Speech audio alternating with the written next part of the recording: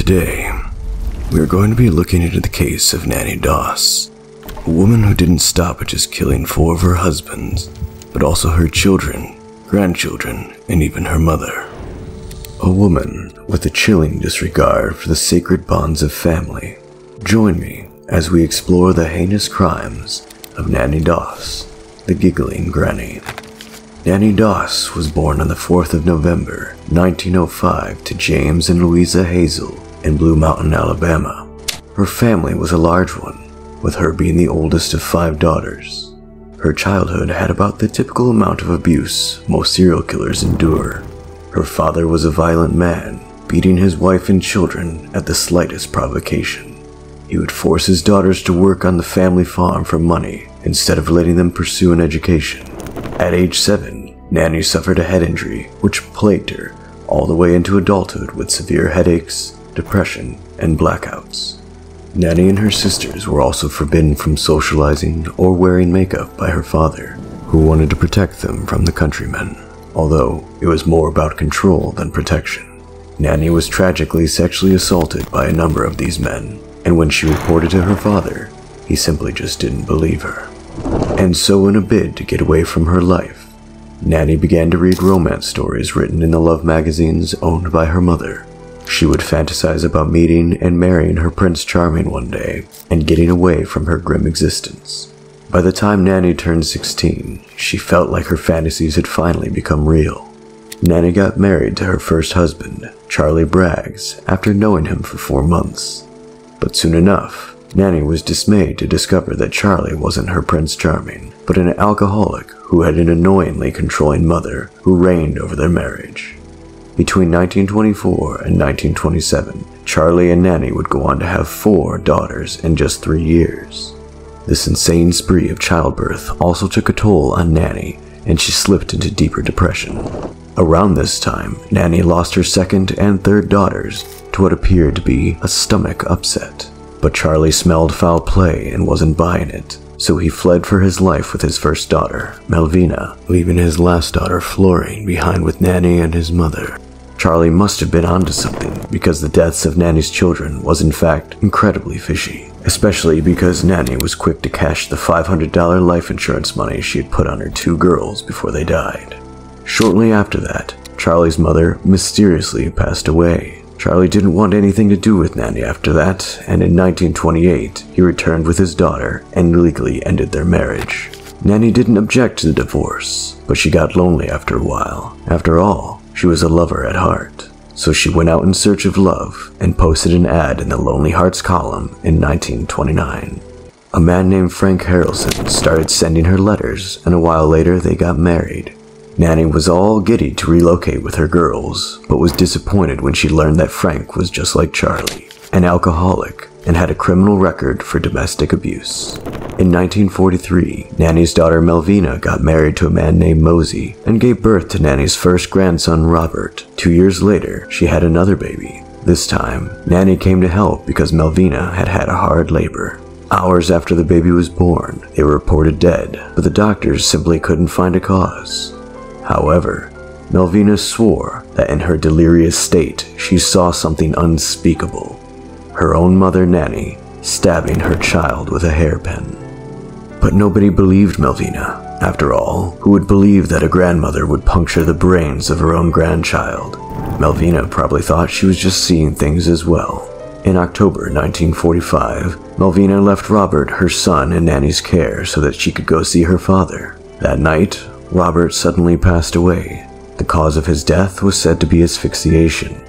This was probably the last straw. Melvina knew the monster her mother was. She tried to call the attention of the police, pointing out that Nannie had probably taken Robert's life, but her claims were dismissed because of a lack of evidence. If only they had believed her, they would have saved the lives of many innocent people that would become Nannie's victims over the years. Of course, Nannie was sure to cash in the $500 insurance money that she'd placed on Robert 2 months before his death. Heading back to Nannie's marriage to Frank, well, it was nothing short of terrible. After bearing his abuse for 16 years, she was tired and decided to put an end to it. So she struck again. One night, he returned home drunk for the umpteenth time and attempted to rape her, so Nannie topped his bottle with poison and he fell sick for a week, then passed away. Nannie didn't grieve too much, and the arrival of his $2,500 life insurance money certainly wiped away any errant tears. She bought herself a piece of land and a house in Alabama. At this point, you'd think the police and insurance investigators would be suspicious, but they weren't. And so Nannie was free and ready for her next lover. After some time had passed, Nannie got bored and went on a trip to Lexington, North Carolina. There, she met and married Arlie Lanning, another pen pal she met through the Lonely Hearts column. But Nannie was once again disappointed when she learned that Arlie was just like her previous husbands, an alcoholic and a womanizer. Despite that, she played her part professionally as the doting wife. After 5 years of their marriage, Nannie either got tired of Arlie or tired of putting up the act of the perfect wife. So she poisoned Arlie's food and he died. Because of his drinking problem, his death was blamed on heart failure. The entire town came to mourn at his funeral and to console his faithful wife.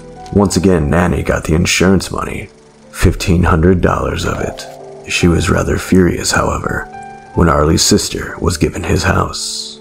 And so the house mysteriously caught on fire a few days later. She wasn't just a murderer, she was an arsonist too. Anything to get that payday.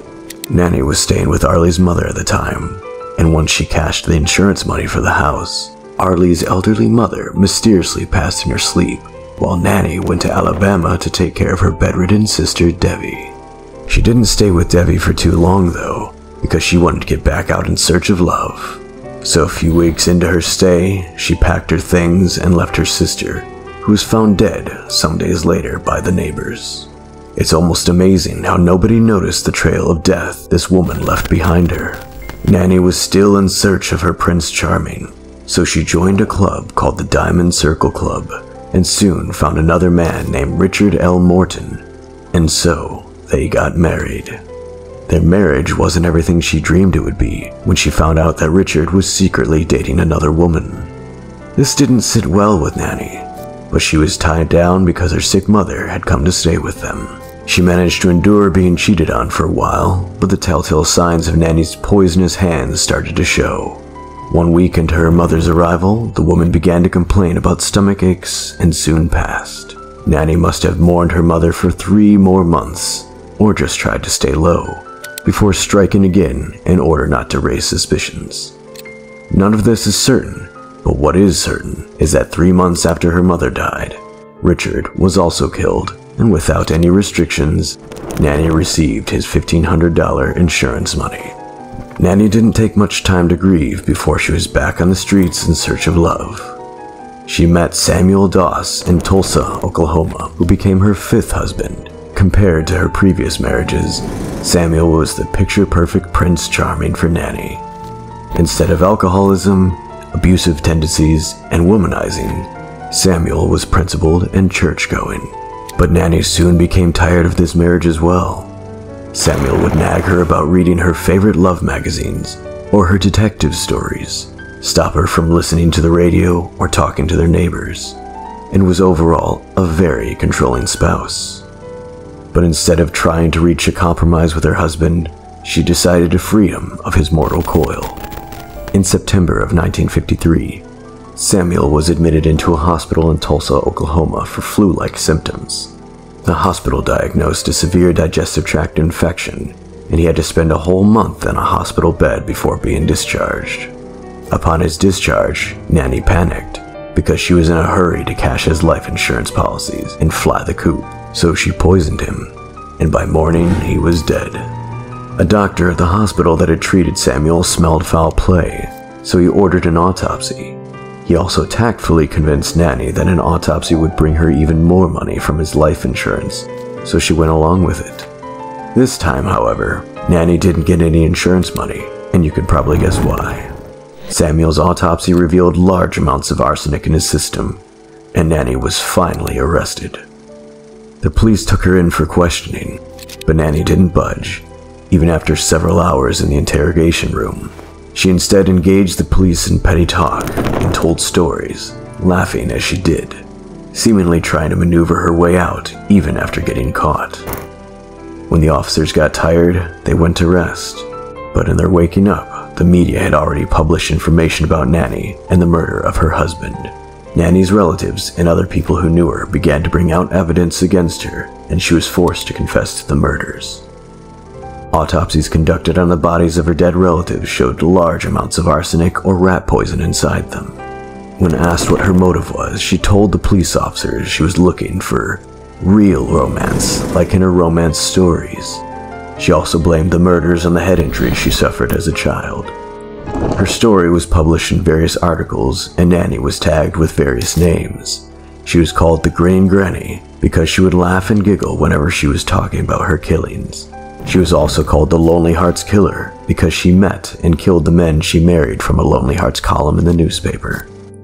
Nannie faced trial, but was only sentenced to life imprisonment for the death of her 5th husband, Samuel Doss. At the time of her trial, there was no death penalty. Nannie died in a hospital in Oklahoma a few years later in June 1965 from leukemia. What do you think was her motive? It's clear that she wanted to get rich at the cost of the lives of her victims. Or was it truly the result of a head injury she'd suffered in her childhood? Let me know in the comments below. There's a lot more where this came from, here at the Murder Encyclopedia.